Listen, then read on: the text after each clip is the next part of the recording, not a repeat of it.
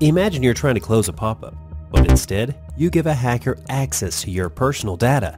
This sneaky cyber attack is called clickjacking, where cybercriminals trick you into clicking on something you can't see. They hide invisible buttons or fake pop-ups over real websites, tricking you into downloading malware or sharing sensitive information without your knowledge. Clickjacking can put your passwords, banking details, and even your identity at risk. So how do you stay safe from clickjacking? First, go directly to websites instead of clicking on links from emails or social media. Avoid clicking on pop-ups, especially ones that seem urgent or too good to be true. Hackers love to trick you into acting quickly, so don't fall for threatening or unrealistic messages.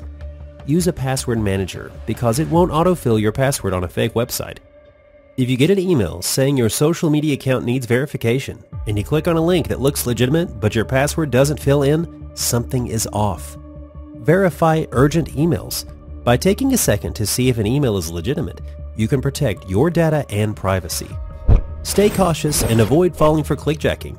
Want more cybersecurity tips? Subscribe to our channel.